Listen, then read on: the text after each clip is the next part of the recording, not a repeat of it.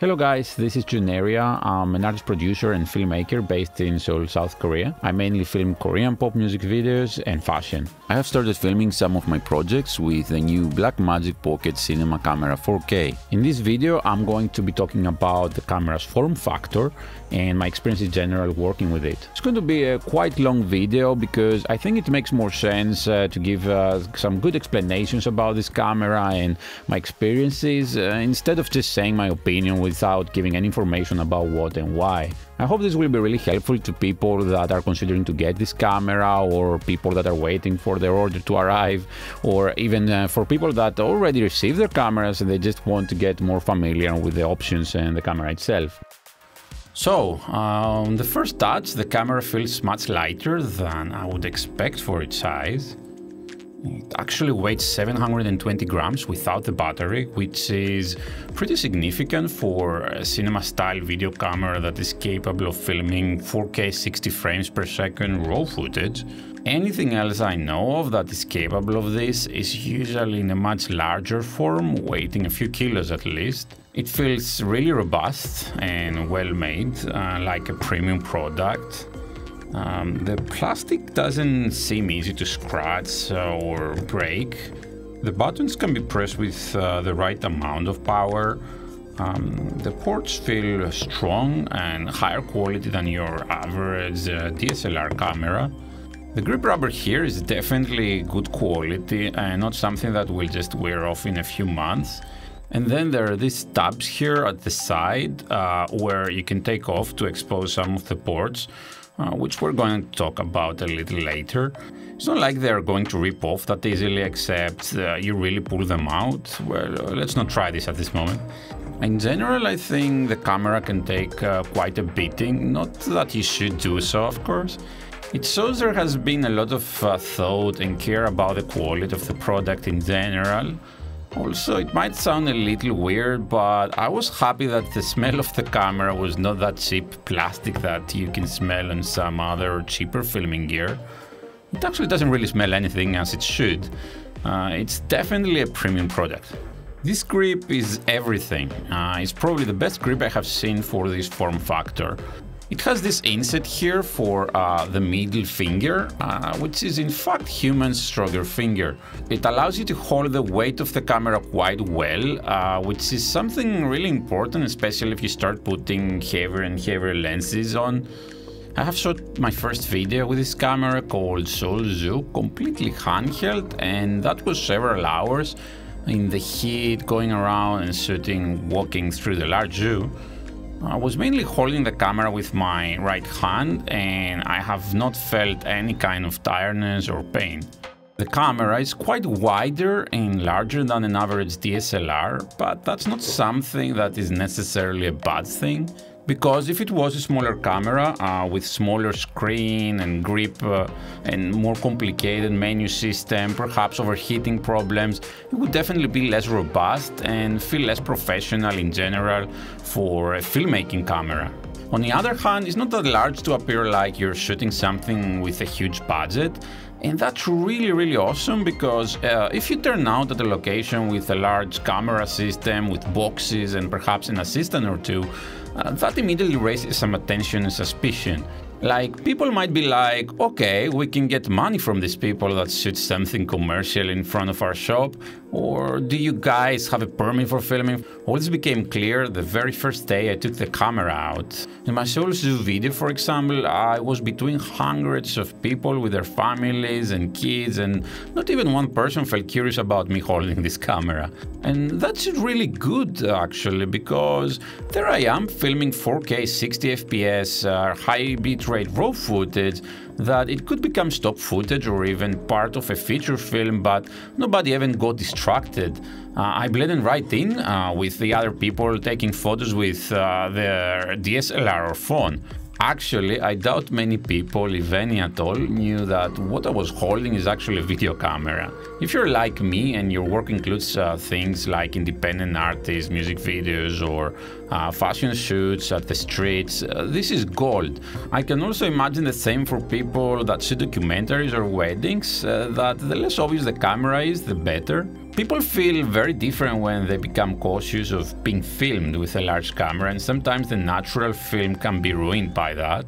On the other hand, this camera does not do any sacrifice when it comes to image quality, and for that kind of shoots, it also feels pretty professional in my opinion, much more than DSLR. The screen of the camera is really nice, it's large, very responsive, and to my experience, quite fine for most shots, even out in the sun.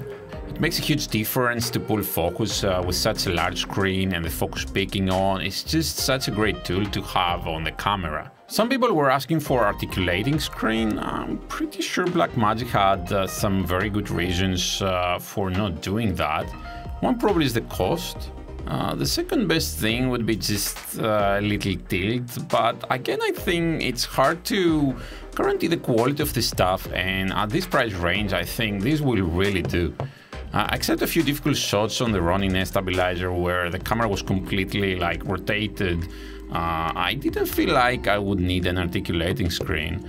There are always, of course, external monitors. You can pick one as cheap as $100 actually, and then you can do whatever you like with that monitor. The camera has an interesting and quite obvious ventilation system. The way it works is that the top vents suck the air in. The air goes through the electronics and especially the sensor. It absorbs the heat and then it comes out of the bottom vent. This is really important for keeping digital noise levels down, as hot camera sensors usually result into more noisy images. On the other hand, there is some audible noise coming from the ventilation system, which I can hear clearly when I put my ear near the camera. We're going to check later if and how this affects the internal microphones of the camera when recording audio. Such cooling systems are very common in all kinds of cinema cameras.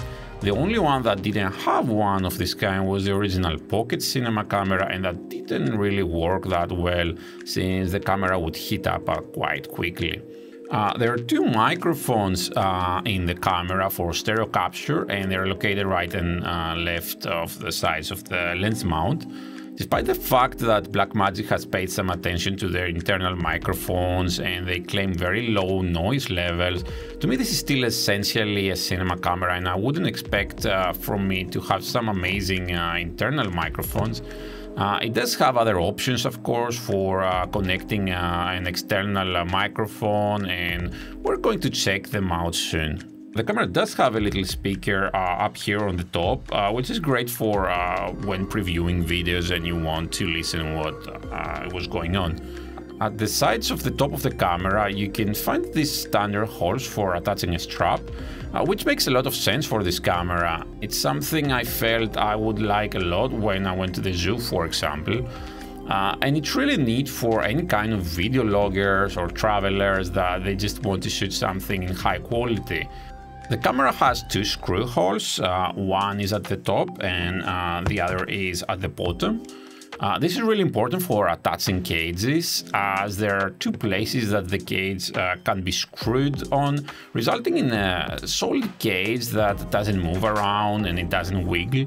You would know what I'm talking about if you ever try putting a cage on some DSLRs that are not really designed for a cage, and it's just hanging from one screw and it just wiggles around. Even if you don't get a cage, these two holes alone give you many options to mount things in different ways. The battery port and the battery ejection system are a great improvement from the previous cinema camera, as the battery jumps out every time and it's easy to take out. Most importantly, the battery port can be completely detached very easily, and that allows you to use dummy batteries like this that you can then connect to another larger external battery. Here, for example, I just use a Sony battery plate and a Sony battery, and I can power up this for quite a few hours. In my tests so far, the internal battery lasts just below 1 hour. I have quite a few of these batteries with different rankings, and some of them I got them used, so it's hard to tell exactly. My general feeling is that the camera consumes anywhere from 15 to 20 watt hours depending on what you're doing, the screen brightness, and if you have connected an external SSD. This specific battery, for example, is about 15 watt hours, so it's almost an hour.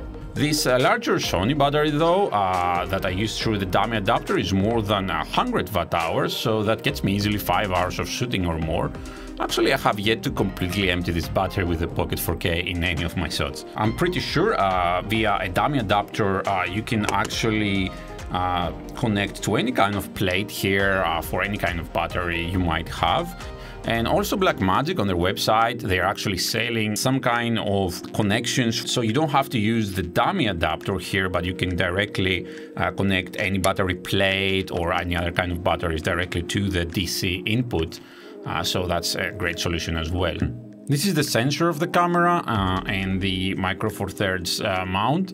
We're going to talk in detail about that in a later episode, like what is the crop factor and characteristics and what options you have regarding lenses and how you can attach different adapters.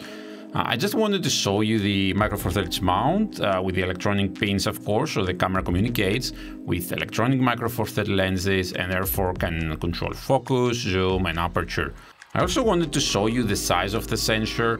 Many people believe this is a 4:3 aspect ratio sensor, but it's not. It's a 17:9 aspect ratio, which is exactly what the 4K DCI format suits it. So the camera always films at what people call open gate, which means using the whole sensor for filming. There is no more sensor area above that in this camera. Checking out the manufacturer marks in the camera, you can see that this was actually manufactured in Singapore, which is quite interesting, as Singapore is one of the most expensive countries in the world and kind of makes you wonder how Blackmagic can offer these cameras at these prices. In other case, I never really thought that the place of manufacturing affects the quality of the product. It's more like the quality of materials, the process and quality control that a company can apply to any place pretty much. Still, Singapore does sound very interesting when other competitors make their cameras in China and Thailand so they can save up and make more income, where the wages there are much lower anyways. Somehow those cameras do end much more expensive though. So I think what Blackmagic's founder Grant Petty says all the time about Blackmagic being a company that are not that interested in making huge incomes, and rather the primary mission is offering quality cinema products to filmmakers that otherwise wouldn't be able to afford this camera system, is kind of true. So for me, one of the most appealing points of this camera is the ease of use. My story is that my first cinema camera was the Blackmagic cinema camera. That camera had a large touchscreen where you could nicely navigate through all the options. To be honest, I probably got a bit spoiled by that. At some point, the Ursa Mini 4.6K came out, and I realized that for any serious job with a budget, I was just renting the Ursa Mini anyway, so my Blackmagic cinema camera was kind of useless, as it was still a bit too heavy for any low-budget work. So I sold my Blackmagic cinema camera and got a pocket cinema camera. And that was the first step down I got with the operation system of the camera. The first pocket cinema camera didn't have any touchscreen, just a few buttons that help you navigate through the menu system. This was of course a downgrade from Blackmagic cinema camera's beautiful touchscreen. Finally I got spoiled by the Ursa Mini and I started using a lot of slow motion shots in my works. So I sold the pocket cinema camera and I got the micro cinema camera that is capable of 60 frames per second. And that has been my personal camera for a while. Actually I'm shooting this very thing right now with the micro cinema camera. The problem with that camera was that as it was intended as an action camera, there was an absence of a screen and a really awkward menu system. The reason for that is that the camera was supposed to just be set once and just be let, as an action camera. If you wanted a 60 frame per second capable Blackmagic camera, you either had the micro cinema camera or the much heavier Ursa Mini. The moment Pocket 4K was announced and I saw all these nice buttons and touchscreen, I was really happy that I could finally have a camera with proper navigation. It starts with this incredible power switch. Instead of a button that you have to press for a few seconds, there is an old-style switch that can be really turned off or on accidentally. It really feels like you are turning on something. It has some kind of weird satisfaction that it's you turning this machine on mechanically, like the way you unlock a door, for example. The boot up takes about 4 seconds and powering down about half to 1 second depending whether you have an external SSD connected on. There are 2 separate recording buttons that will start and stop the recording of the video. The first one is located at the tip of the index finger, and the second one is actually in front of the camera with the intention of providing a recording option for people shooting something like a video log. This is honestly a bit contradictory, as this is a cinema camera after all, right? Why would anybody choose this camera for their video log? Well, the honest answer to that is why not? The camera is perfectly capable of that.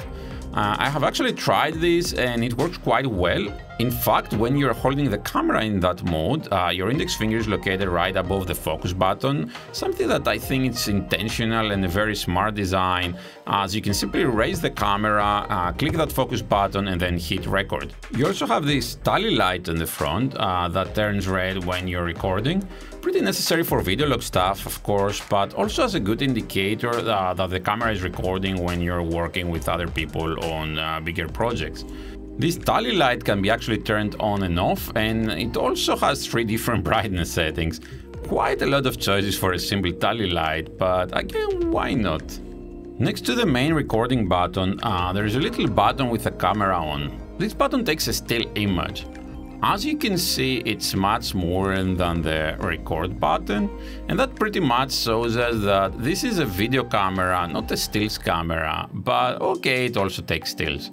But this is not the kind of still that you would take from a dedicated stills camera. There's no synchronization with flash or other settings you would find in a standard stills camera.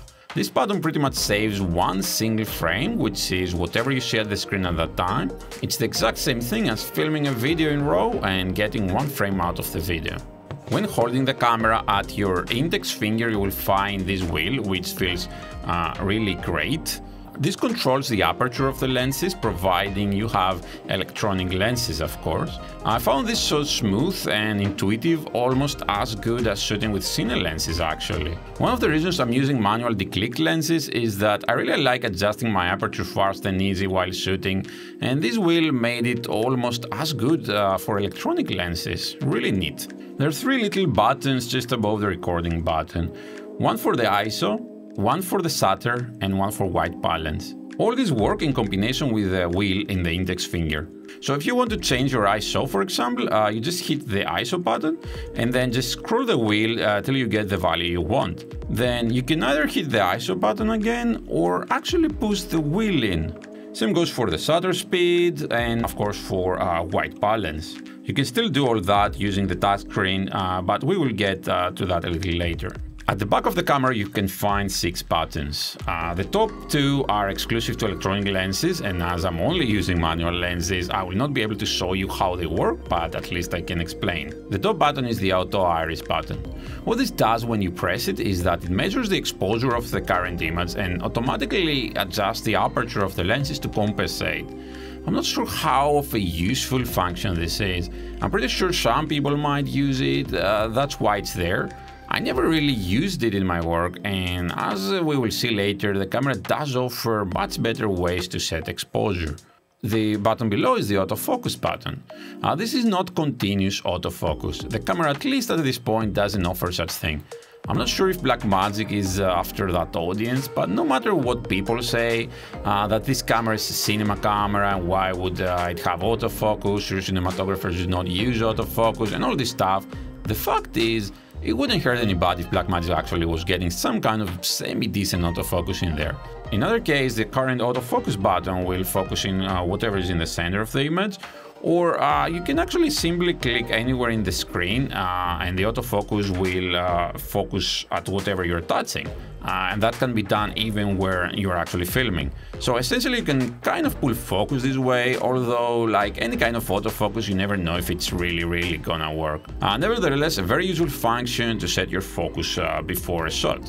Then we have these 4 buttons, with the first being the high frame frame rate button. This is my favorite as it switches between whatever frame rate you have set as off-speed recording and the frame rate of your project. This allows you to switch, for example, between 24 and 60 frames per second just with one button. In combination with the fact that the camera offers a shutter angle option, it means you don't need any other changes for shooting slow motion shots except adjusting the exposure, of course. It's a really handy button that I have been using on the Ursa Mini Pro for a long time, and I'm really happy it's there, as in my kind of work I switch constantly between normal frame rate and slow motion. More about slow motion coming later in this video. Below the high frame rate button there is the zoom button. This does not actually zoom your lenses, it just zooms in the screen so you can see some detail and perhaps focus your lenses better. You can actually move anywhere around the screen and see it in detail. The next button brings up the menu of the camera, and there is also a playback button which is used for previewing whatever you have filmed. We're going to talk about this when exploring the menu system a bit later. Finally, we have these three function buttons up here. These are fully programmable buttons and can be really helpful actually, as you can turn on and off things like false color or focus peaking or the coloring of the image so you can see the log image. At the right side of the camera there is a port that exposes the CFast and SD card slots. It feels very robust and the spring is really high quality and effective. On the left side of the camera we can find the rest of the camera's ports. You can find the standard 3.5mm microphone or line input and headphones output. There is a full-size HDMI port that can output 10-bit 1080p up to 60 frames per second. Do note here that this camera already records internally all sorts of high bitrate codecs like ProRes and of course RAW.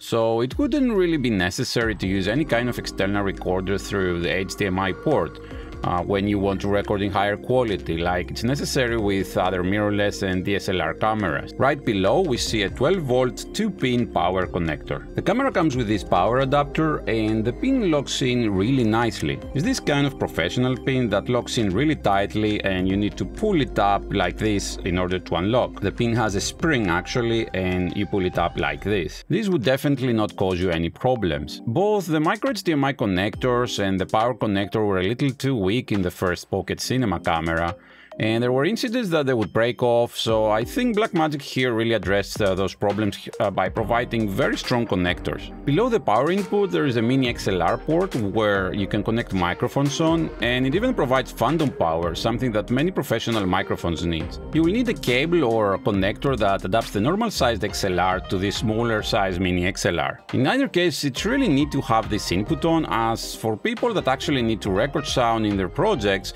this alone might be enough and they might not need any external recorder and the extra logistics that come with it, like extra batteries, SD cards, offloading, matching with the video with the recorded audio and so on. Finally, there is this USB-C port. Now, this is where things get a little interesting. Firstly, you can use this port, of course, for updating the firmware of the camera when you connect it on a computer. Secondly, you can actually charge the internal battery through a USB-C power bank or wall charger when the camera is off, but you cannot really power the whole camera through there while it's operating. You can do that, of course, through the power input or using a dummy battery adapter. The most interesting use of this USB-C port, though, is the ability to record to external drives. For example, I've been using this Samsung T5 500GB SSD, which is really small and light and only costed me about $120. I can go on record raw footage for a very long time or hours and hours of ProRes, and do note here that this is a video camera and therefore there are no limitations on the length of recording times like some stills cameras stop recording every 20 or 30 minutes, for example. I will be talking in detail about the formats of the camera, the media solutions and how to handle post-production in future episodes. The USB-C port is actually designed to lock in place, and it's very unlikely the disc is going to fall even hanging from the camera. Of course, this is definitely not the most elegant way to use it, and there are many solutions to that. For example, a quick solution is to use some Velcro to attach the disc on the top or the bottom of the camera, like I've been doing in all my shots. It's actually so sturdy I never had any problems with this setup. But of course there are a lot of kind of accessories that could allow you to mount this disc in a different way anyways, or of course if you can get a cage for this camera you will have many more mounting points. In fact, most cages presented so far seem to actually come with a slot for inserting a T5 drive like this, so it can be really neat. I'm pretty sure there are gonna be nice solutions for mounting larger SSD drives like this one. You can easily get a SATA to USB-C adapter and use this kind of discs. My own opinion, and we're going to be talking more about that when we're gonna talk about the media, is that the T5 is much smaller and more elegant and is not that terribly more expensive than the conventional SSD discs. In other case, you can already record some flavors of Cinema DNG RAW on this kind of SD cards. And now that Blackmagic RAW was introduced, you might actually be able to record hours of RAW in simple SD cards, so maybe you don't need an SSD drive. So thank you guys for watching this video. I tried my best to explain how this camera feels and works in general. We'll be doing more videos that I will be talking more specifically about the camera menu and other matters like the camera formats and media, the ISO and exposure controls, as well as things like color grading and so on. So have a nice day and best luck on your future shots.